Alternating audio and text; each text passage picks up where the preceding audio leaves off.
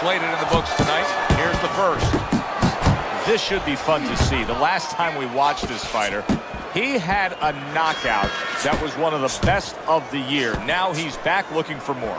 Well, that's why this place is crowded. They're standing room only. Everybody wants to see that. Bad Intentions, the scouting report, is an easy one to read. 3 letters, J-A-B. Yes, sir. And that's exactly what he's doing. He's jabbing in his way, and I don't mean talking. Yeah, I mean throwing that stiff lead hand out into his opponent's face all night long. He takes a shot and then commits to giving one right back. Bad Intentions, his defense did a good job there, able to avoid that punch. So, Teddy, here we have a power puncher against a fast and speedy fighter. What are some of the first things you look for in a matchup like this? I'm looking for the fast guy to stay on the outside. When there's distance, you can use that speed. You don't want to be cramped where the other fighter can use his power. Able to dismiss it. Good, strong combo. Bad Intentions is able to land a nice, clean left hand. Double up your chest. Blocks the headshot. So many times you hear of an early round where they're just feeling each other out. No way. Not these guys. Straight to action. Well, if they can keep this up, they're both going to have headaches, but we're going to have a special one on our hands. No, he missed that right. The inside. And he's holding.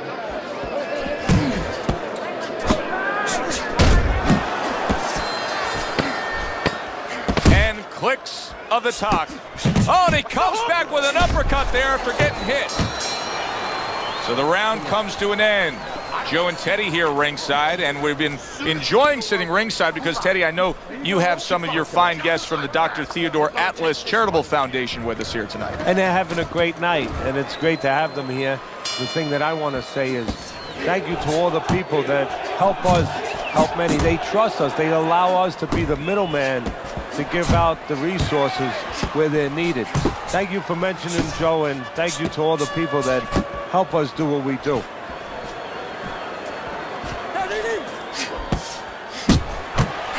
He just missed that shot up top.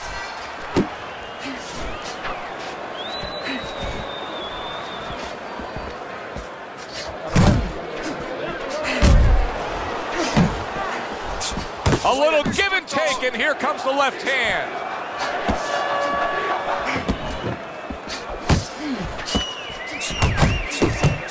Able to get away from that headshot with the block.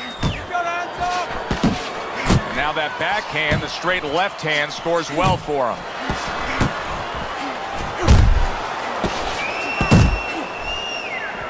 .90 seconds to go here in this round.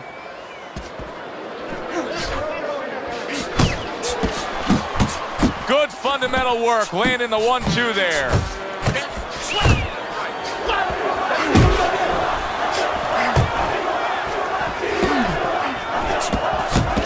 Hard to believe they can still give like this in these final moments of what has been a sensational round. I feel like I'm back at the... That was a left hand that came raining in on him. He does not look good right now. Expect him to clinch. Oh, he's hurt right there. He is hurt. Joe, in this kind of situation, it's kind of like a wounded animal. Yeah, you can go after him, but you better be careful because he'll strike out when you don't expect it. A little head hunting with the right.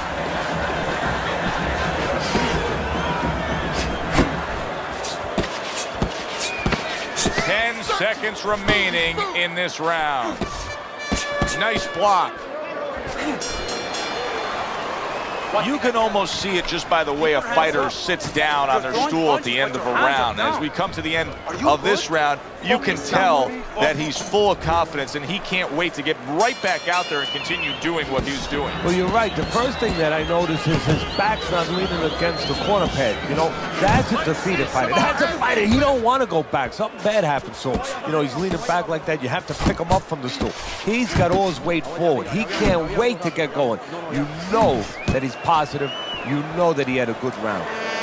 Took a shot. Now he gives a left. Scored well up top. Got to try to do better than that. He missed with that hook. Comes with the right. Very precise double jab by Bad Intentions. Still not moving enough. Move, muévate.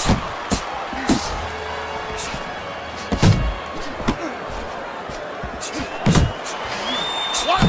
You got this one. Keep doing what you're doing. Halfway through this round here. I like the way he went up top that time with the hooks. Targeting each other, the exchange was something special. I like that step back right there. Just enough to be on it. Oh, he gets hit by a left hand that he had no clue on. What the?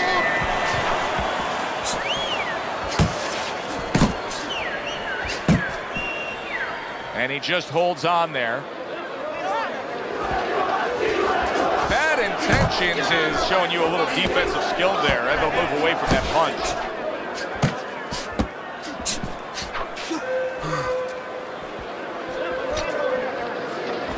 That's a forceful two-punch combo by Bad Intentions.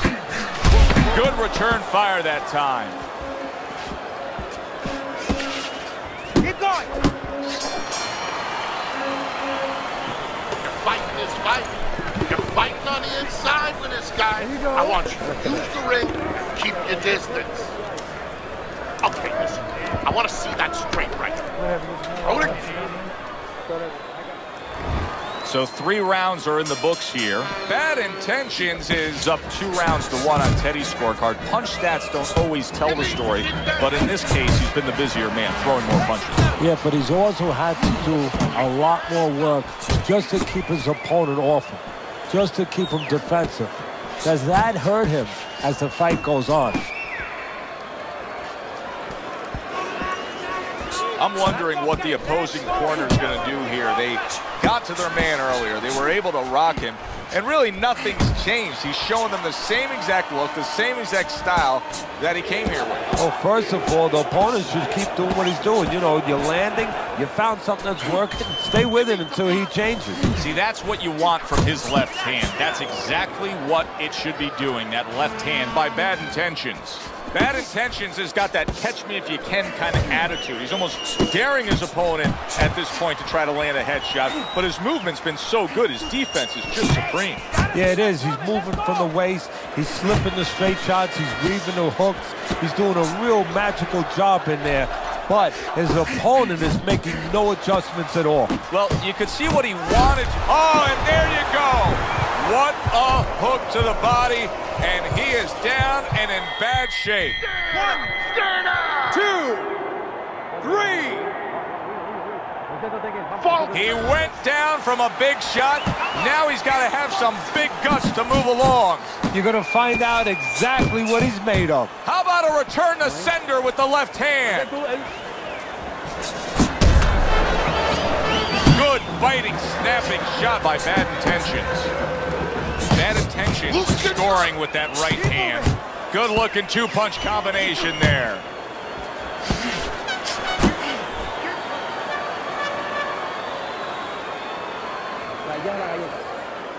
Fourth round now with its last 10 seconds.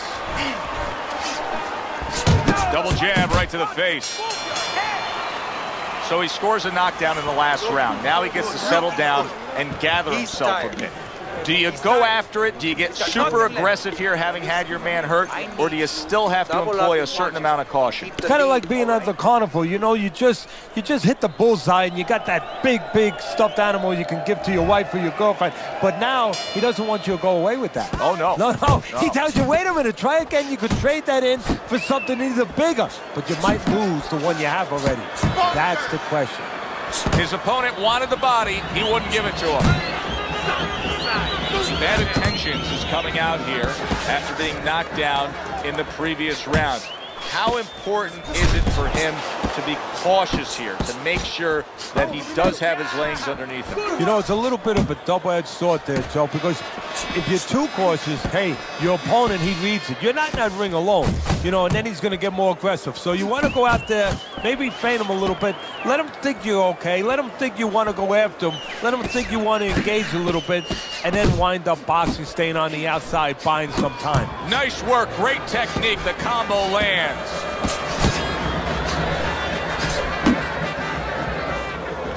Able to land the hook to the head. Good flush shot upstairs. Teddy, he did a smart thing right there. Just created enough space and then landed the counter punch. Looked like the Will of the Wisps, the old great Willie Pep. Made him miss, made him pay. Move your head.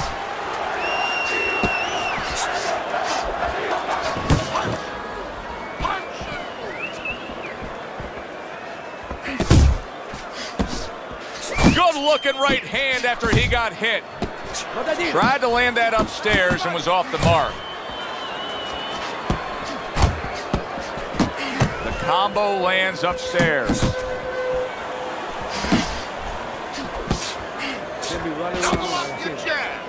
Blocks that punch. Bad Intentions is just punching air that time. His opponent was able to get out of the way. And once again, he returns fire up top. Bad Intentions is almost out of it there. He was stunned. All right, Teddy, let me put you back in your old job here. You're going to be trainer here. Now, we're just coming off of a round there where clearly, I think he won the round, but it's a close, competitive fight that your guys probably win. Yeah, I know what not to tell him. I'm not telling him he's winning. That's what I'm not telling him. I want to make sure that he keeps his edge. You know, he stays smart and everything, but the only reason that I think he's up is because he's keeping the punch output, he's staying sharp defensively, you know, he's still attacking in the spots that he should attack. I want to keep it that way. 3 punches land in succession by Bad Intentions. Stay away from the inside. Bad Intentions is leaving himself wide open there. You just can't do that. Well, you can do it, but you're going to get paid. You're going to eat some leather. You're going to get punched in the mouth. That's going to happen.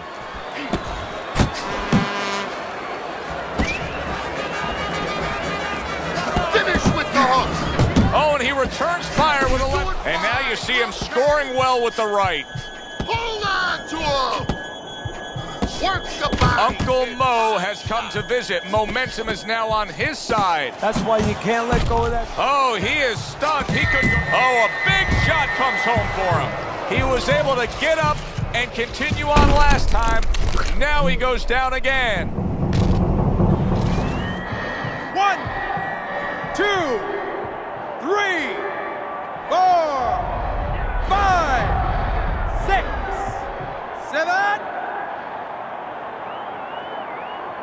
I give him a lot of credit for even getting up from that knockdown, but he still has to impress and move forward here. Yeah, I applaud him. I give him credit, but I also recognize that he's in good shape. That's one of the reasons he got up. Bad Intentions is making for a tough target there. He gets away from that punch. He got rocked. He just got rocked, and he's still taking punches. The only way right now is to grab on a little bit, stop this flow.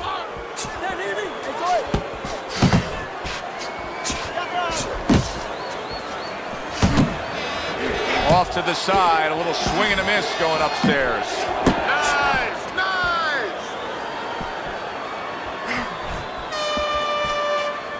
Teddy, there are opportunities that are here for him, aren't there? Yeah, counterpunch opportunities, because he's got an opponent who's walking in a little bit. Now he has a chance to start to chuck something back at him a little. So he scores a knockdown in the last round. Now he gets to settle down and gather himself a bit. Do you go after it? Do you get super aggressive here, having had your man hurt? Or do you still have to employ a certain amount of caution? It's kind of like being at the carnival. You know, you just hit the bullseye, and you got that big stuffed animal you can give to your wife or your girlfriend. But now he doesn't want you to go away with that. Oh, no. No. He tells you, wait a minute, try again. You could trade that in for something even bigger. But you might lose the one you have already. That's the question. As we start a new round, I pose this question to you. Is there any hope for him? He's been knocked down numerous times. Look, there's been great comebacks in this sport. There's always hope. You don't know how deep a man's reserve is inside their soul, inside their mind. But dangerous grounds now to find out. Come on, kid, focus.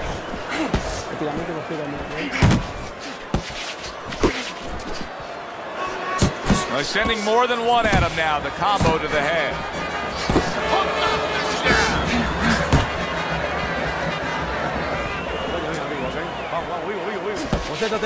Good block by Bad Intentions. Doubles up the jab. He is damaged badly there. He may hit the floor. Bad Intentions is being damaged right now. Punch after punch is coming in.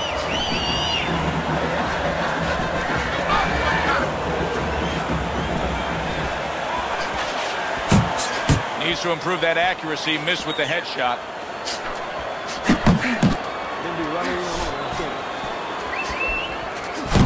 Well-placed double jab. He took a shot, but he gives one of his own. A left hand scores. Bad Intentions is a seasoned pro, and old pros tend to fall into the same patterns. Nothing has changed with him stylistically since he's been knocked down in this fight. Well, that falls right into that pattern or that cliche where old dogs can't be taught new tricks. Well, right now, he's going to have to come up with a trick or two, maybe, to survive this moment. Nice work with the combination by Bad Intentions.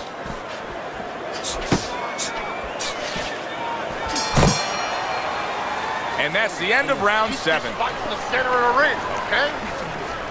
Keep your hands, all right? You have to keep it. Teddy's scorecard through 7 rounds. He's got a commanding lead right now, and he's just been the more effective guy, Teddy. I love what he's doing. He's picking his spots, and when he does throw punches, they are purposeful. Yeah, they are. He's making everything count.